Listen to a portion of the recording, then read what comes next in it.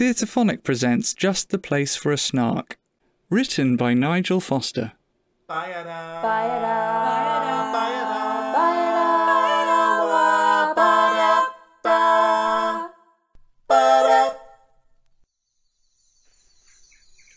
An extract from Lewis Carroll's poem The Hunting of the Snark.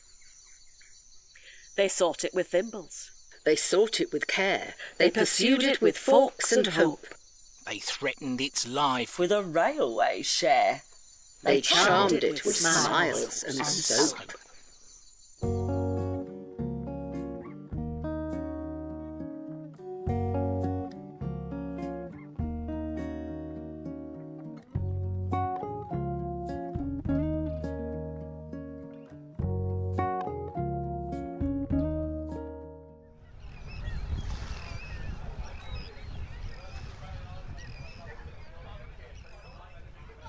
All right, boss. Morning. You all set then, Mel? No last-minute cold feet? No, of course not. Good, just as well. Bearing in mind that what we are doing is not exactly above board. Yeah. I've worked out that for myself. The firm has total deniability should we be caught. OK, good. That's understood then. Here's your ferry ticket. We've booked you to join the Bellman Tours party. I'm under the name Jeff Butcher, and you are Mel Baker. You're kidding me. Butcher and Baker. So where's the candlestick maker then? You do know how unbelievable that's going to sound. All right. You're the boss. You just need to learn to keep your trap shut, young lady, and don't draw attention to us neither. Silent as a Trappist monk, OK? What, like Leo DiCaprio in that film? Oh, what was it? The Revivanti No, thing. stupid. Nothing to do with fur trapping. These are a type of monk, see? And they take a vow of silence. Wow. Never heard of them. Yeah, these guys don't speak to each other ever. Although I did hear of a branch of this Trappist order which allowed one lucky monk, just one mind you, from the entire monastery, who was permitted to speak a few words during their annual grand dinner for their Founders' Day, straight after saying grace. So, this monk, he goes Benedictus, Benedicat, and so forth, and then he adds, brothers, I have to say that I really cannot bear our morning porridge. It's made way too runny. That's it. Nothing more. And then he sits down. Total silence across the whole dining room, because no one else is allowed to speak a word, see? Then what? Well, that's not the end of it. A whole 12 months go by, and a different monk gets the chance to speak. And he goes Benedictus, Benedicat, etc. And then he adds, brothers, there's absolutely nothing wrong with the breakfast porridge. It is fine as it is. Nothing else. And then he sits down. And total silence, of course, them all being Trappists. Another long year goes by, and this third monk cops the chance of having a few words at the annual dinner. So he does the grace business, and then he goes, oh, for heaven's sake, can we please stop this constant bickering about the wretched porridge? It's doing my head in. Doing my head in? Constant bickering? Get it? Oh, never mind. Ah, this must be our ferry now.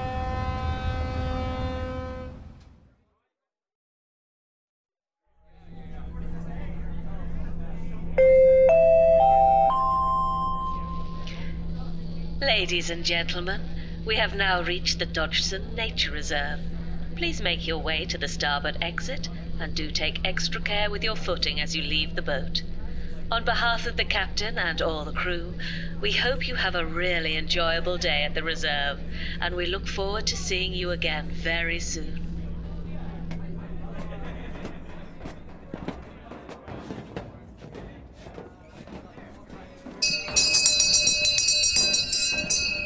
Bellman Tours! Bellman Tours!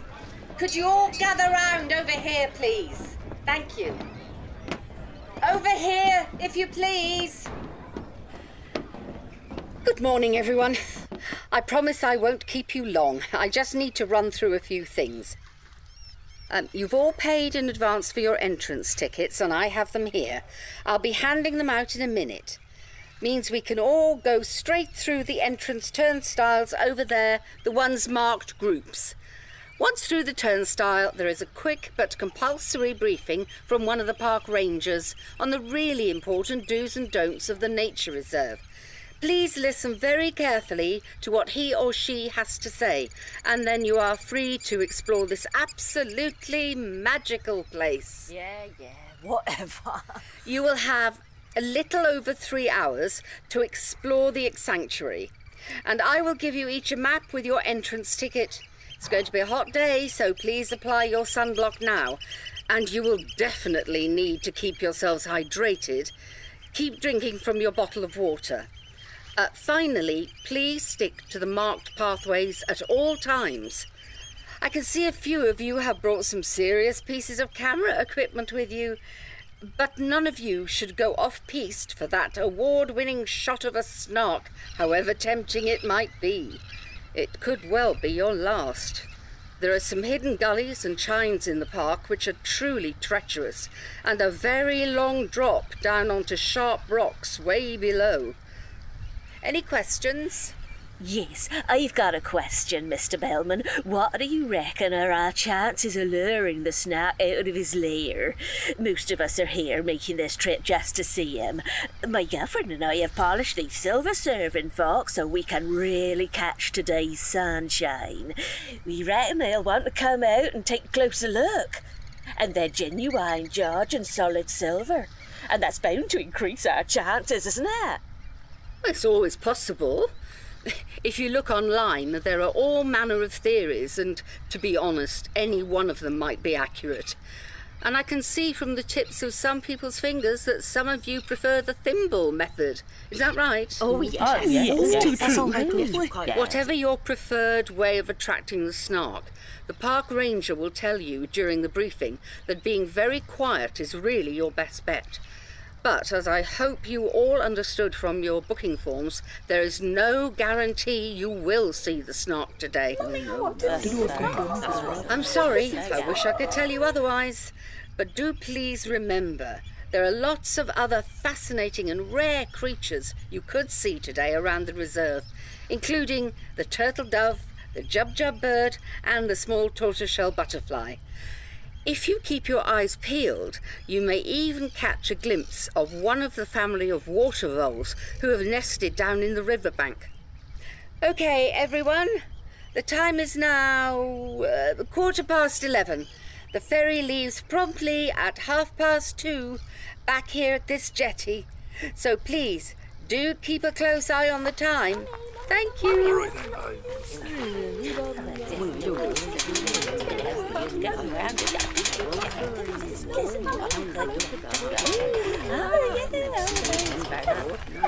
Oh, Mr. Bellman, haven't we been lucky with the weather? I'm so looking forward to catching a glimpse of the Snark.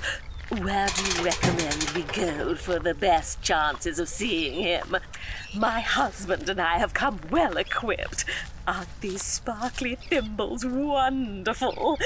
We know for a fact that Snarks cannot resist coming over and taking a closer look at the brightly coloured thimble. That is right, wouldn't you agree? Well, I was just saying to the chap over there, different folks have different ideas about what will bring the Snark out of hiding. As to where to go, well, I'm perhaps not the best person to ask, I'm afraid. I myself have only spotted him a couple of times in all the years I've been coming here. But believe me, the sight is well worth the wait. Your best bet is to go to the really secluded places at the far end of the park, and then try and keep still for as long as you possibly can. As well as agreeing that Snarks are late risers out of their dens, all the experts warn Snarks are incredibly shy and pretty slow-witted as well. Good luck with it, and I look forward to seeing your photos and hearing how you got on when we're all back for the ferry home. 2:30, remember.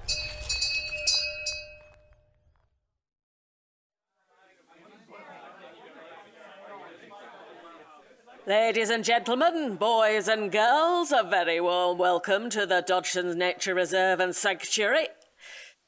You are all indeed truly welcome to the home of the world-famous Snark. Please take a couple of minutes to read this board, which sets out our few simple rules we ask you to observe as you enjoy your day in this truly entrancing, unspoiled place. We ask that you take nothing but photographs, leave nothing but footprints, and keep nothing except your voices down low. That way, you increase the chances of getting a glimpse of our star attraction, that shy and mysterious creature, the Snark. And now this is really important. We have built the boundary rails alongside each path deliberately low so as to preserve the natural, unspoilt look and sightlines of the reserve. You must stick to the pathways. Do not attempt to step over the rails. No matter how tempting that may be, there are all sorts of hidden holes and pits which are incredibly dangerous. Thank you. Finally, we have a local saying around these parts. If you say something 3 times, there is never any doubt that it is true. So, I say it a 3rd time. On behalf of all of us who count ourselves so lucky to be working here in this amazing place, each and every one of you is truly welcome. Now, please, if you could make your way out of this door here, it will lead you through our gift shop and cafe and then out into the reserve. I hope you have a truly memorable day. And good morning to you, sir. It's Mr. Butcher, isn't it? Oh, yeah, that's right. That's me. I've been dying to ask, what's in that long box? It doesn't look like the camera cases our customers normally bring with them on this trip. Oh, this, yes. Well, it's a special camera, custom made for capturing the snitch. You see, the legs on this one aren't telescopic, so they don't collapse any further down. Oh, really? That is most unusual, I must say. Well, aren't you going to take it out and get it ready to start photographing the amazing wildlife just the other side of that door? No, not in here. I only take it out when I'm ready to start working, not before. Oh, well, suit yourself. I'll wish you and your friend a pleasant day and see you both back at the jetty at 2:30. And please, at the risk of repeating myself, please stick to the pathways. There genuinely are some hidden dangers in the undergrowth. Are we clear?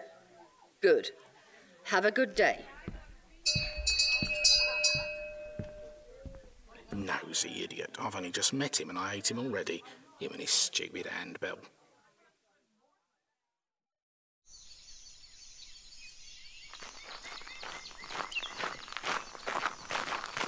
Here, Mel, look at the sign over there, up on that tree. Danger, boojum, be on your guard. What on earth do you think that means? Search me, Jeff. It's a very official-looking sign, but that park ranger didn't mention anything about any boojum just now, did he? What, that Egypt? To be honest, I didn't listen to a word he said. But health and safety means they have a legal duty to tell us about any dangers. He said nothing. That means there's nothing we need to worry about, and we sue the arse off the company if anything should happen to us. Come to think of it, I may just do that anyhow. You know, I may just have a little stumble, graze my forehead on a tree trunk, and they settle out of court because they don't want the bad publicity.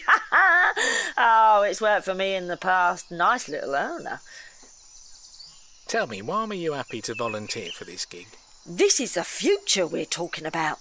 Swooshing millennials like me really fast about the country so we can see our mates in far distant towns in the blink of an eye. Come on, Jeff, you must have read sci-fi comic strips when you were young that painted a future where speed of travel was pretty much instantaneous.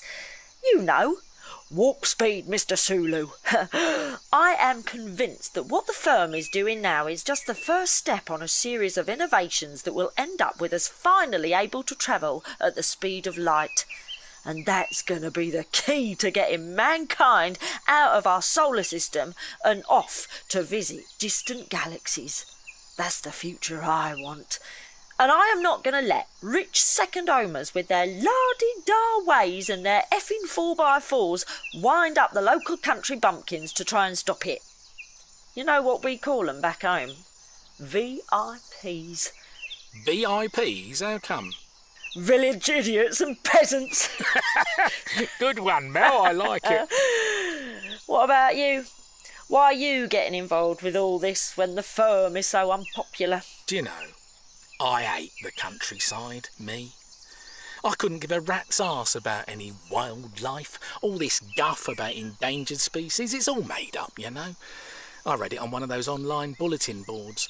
These wildlife charities and organisations and whatnot are nothing more than a front for the worldwide network of filthy rich bankers to diddle gullible people like you and me out of our hard-earned money. These animals they keep banging on about are no more endangered than you or me. It's all one big lie. A con. Come on, better get going. Lots of work to do.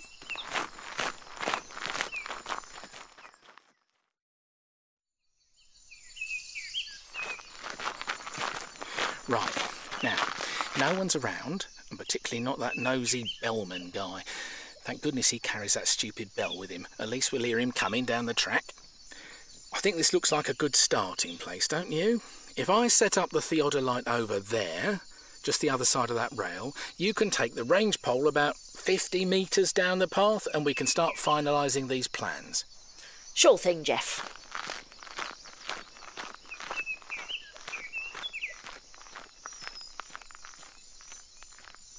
Is that about right? Yeah, that's good, Mel. Let me just adjust the focus. You'll never guess what, Jeff. Someone's gone and nailed another one of those signs up. What sign? Says extreme danger, Boojum. Nothing else. That's just weird, isn't it? Hey, watch out. There's some people coming down the path behind you.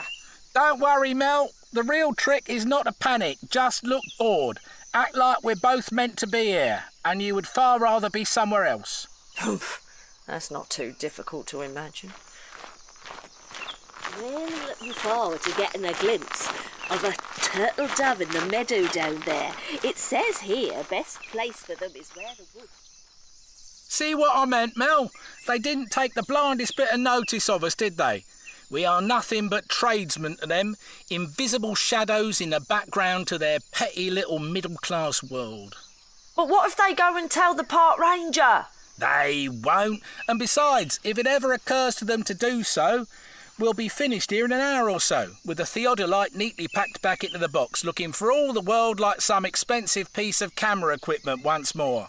And we are just two of them smug day trippers. Bum, bum. Are you enjoying Theatrephonic's plays? Do you want more content? Well, on the Theatrephonic Patreon, we have ad-free episodes, blooper reels, and Q&A sessions, as well as the opportunity to watch the live recordings and name a character in a play. Visit patreon.com/Theatrephonic for more information. That's patreon.com/Theatrephonic to get more of what you love. Bum, bum.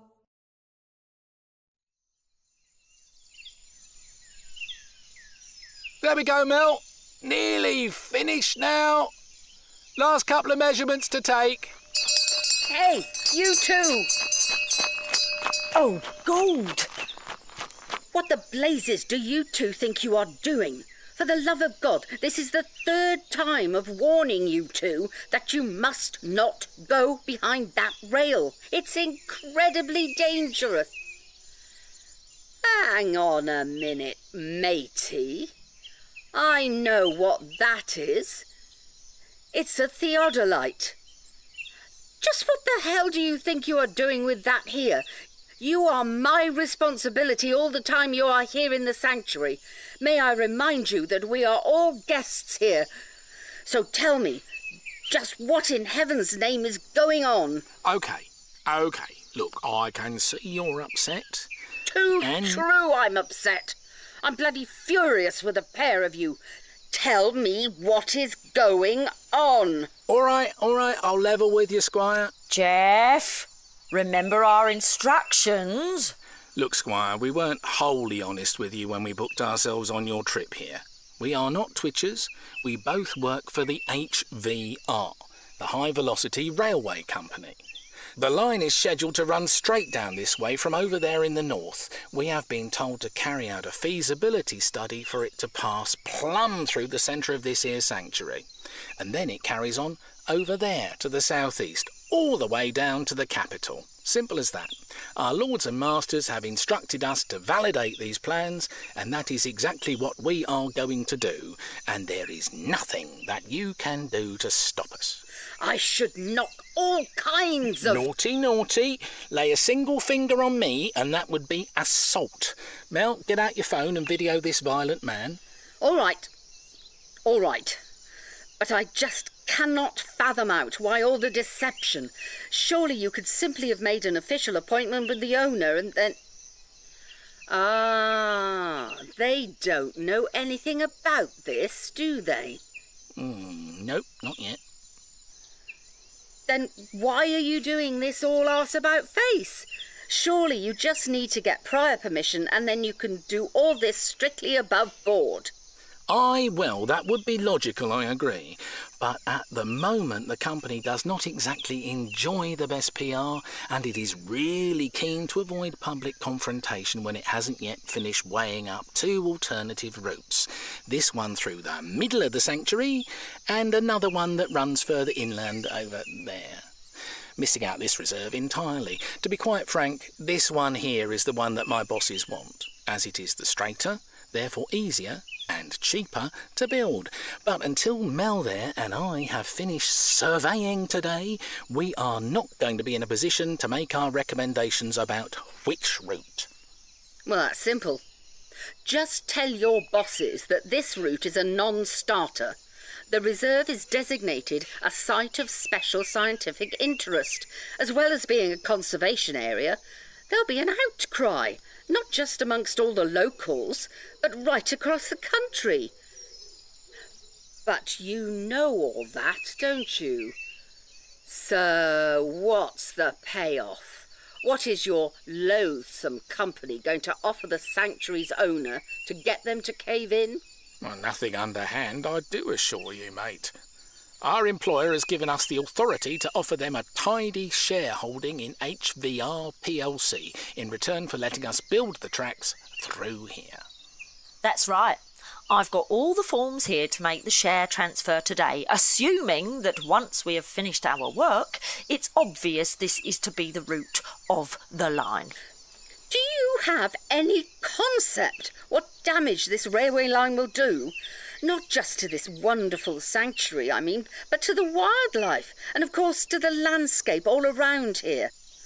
Trust me, if you do recommend that this is to be the route, I guarantee that within 24 months, this entire area of gorgeous countryside will resemble nothing short of the total and utter destruction which completely flattened the Flanders countryside by the time World War I came to an end.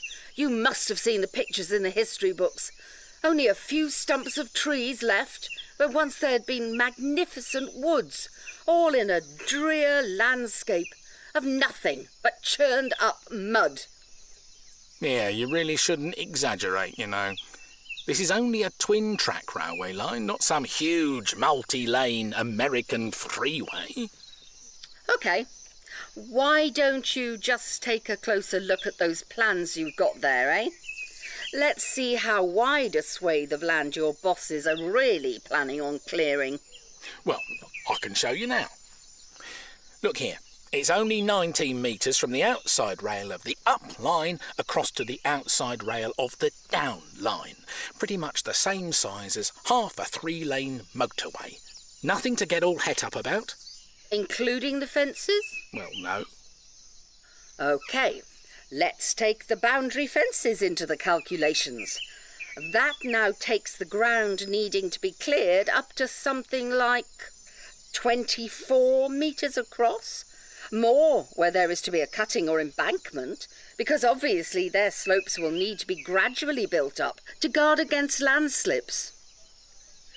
And do you imagine that they will leave untouched any of the trees that run along the outside of those fences and risk each autumn's leaf fall reducing the speed their precious trains can run at?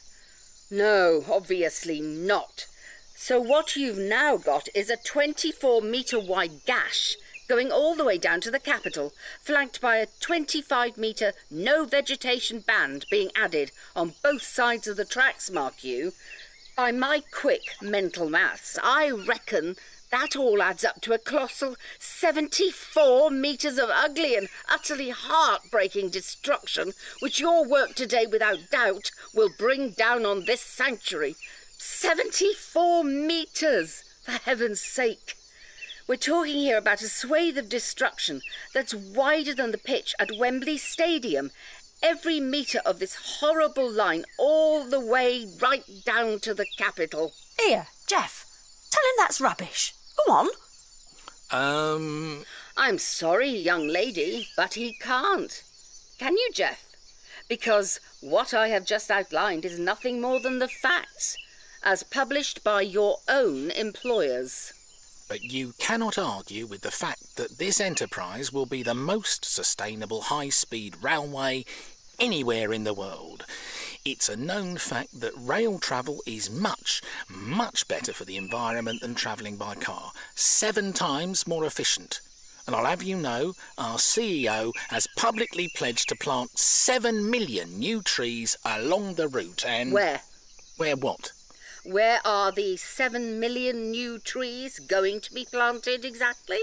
Well, I don't know the exact location, of course, but they will be planted along the route. And... No, they won't.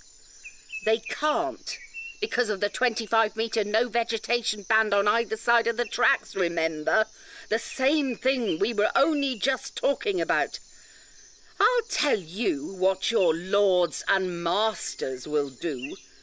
They will find a tame local farmer who has parcels of poor quality land, no good for anything but the old EU set-aside fund from 20 years back. And then HVR will cram in as many saplings as they possibly can, irrespective either of the suitability of the location for growing trees, or whether in fact most, or even all of them die within the first 12 months. Boring. One thing is absolutely sure, though, even if by some miracle these saplings actually survive into maturity at all, you will not be able to look out of the window of the wretched HVR trains and enjoy the view of these new woods.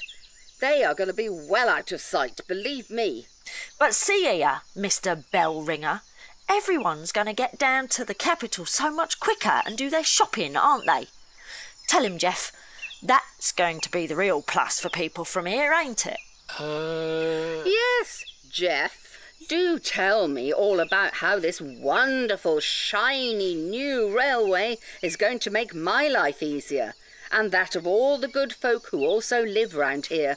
How exactly are we going to benefit from the upcoming destruction your employers will shortly unleash? Well... You can't, can you? The truth is, miss, the plans for this railway don't include any local stations at all. Nicht, nanti, nada. For people around here to use the new line, they will have to drive all the way northwards for an hour. And that's not exactly great for reducing anyone's carbon footprint, is it? Because the next stop to the south is the terminus in the capital itself. You can see I'm really wound up about it all now. You are right, I can't stop you. But I am going to call the Ranger's office now, and they do have the authority to stop you. And I also think you both need to take a long, hard look at yourselves and decide whether this job of yours is actually going to be worth the dreadful impact it will have on the countryside, and in particular on this wonderful nature reserve. Hello? Hello, rangers. What a horrible, narrow-minded, petty little man. Arsehole! Dickhead! Right, Mel. We need to get a move on. We've probably only got 10 minutes max now left to complete this job. Final measurement, according to this plan, will be down there, just alongside that big tree towards the edge of the cliff. Oh, look, they've nailed up another one of those signs. Let's see, this one says, risk of death, Boojum. Nope, still no idea. But I don't think it's very customer-friendly to go and paint a hideous skull on the sign, do you? Inbred yokels. You know how they celebrate round here? Proper job, Petey. Give 'em a high 6. Is this the best place for the range pole, Jeff? A bit more to the edge, please, Mel. No, it needs to go a bit further out. Still. Here. Let me hold it as well, and I can just show you. Make sure you're holding onto something firm. Here, take my hand, and you grab onto that branch over there with your free hand. Ooh. Watch out. Help!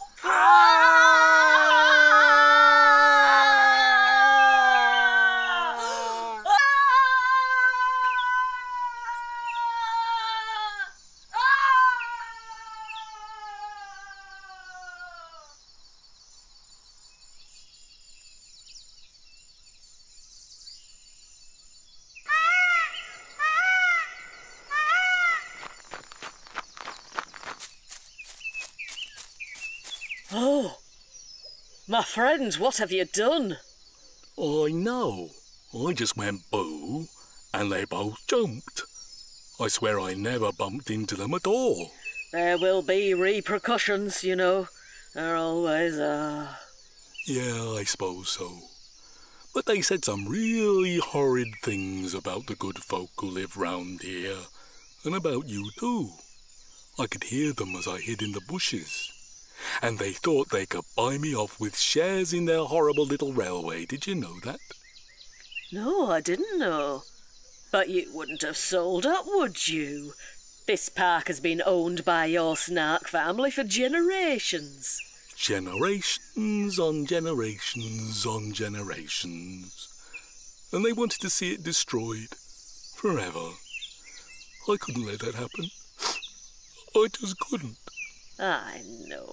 I goes boo, and they jumped. You should have seen the look on their faces. I goes boo, and they just jumped clean off the ledge. They weren't very nice people, were they? No, that's true. I think you got the measure of those two, all right. Shall we go and put the kettle on? Yeah, that would be good.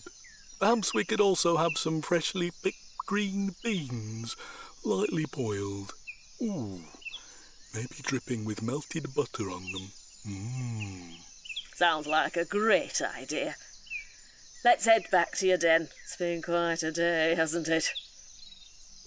And we need to discuss them reaper things, too. Repercussions. We'll see if we can sort everything out. Come on.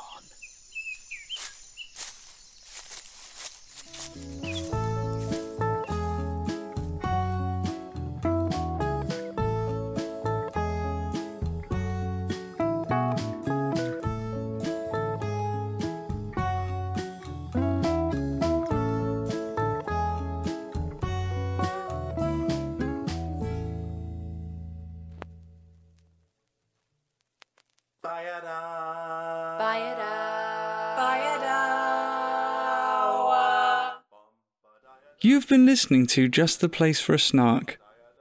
Written by Nigel Foster. Directed by Emmeline Braefield. With Kaitlin Howard as Mel. Jonathan Legg as Jeff and the Snark. Helen Fullerton as the Park Ranger, Ferry Announcer and Daytrippers 1 and 2. And Jayne Lloyd as Mr. Bellman. Produced by Cat on a Piano Productions. For a full list of the music included in the play, please see our show notes. The Theatrephonic theme tune was composed by Jackson Pentland, performed by Jackson Pentland, Mollie Fyfe-Taylor, and Emmeline Braefield. For more information about the Theatrephonic podcast, go to catonapiano.uk/Theatrephonic. Tweet or Instagram us @Theatrephonic, or visit our Facebook page. If you enjoy Theatrephonic and would like to get more content, please consider becoming a patron by going to patreon.com/Theatrephonic. Please don't forget to rate and review.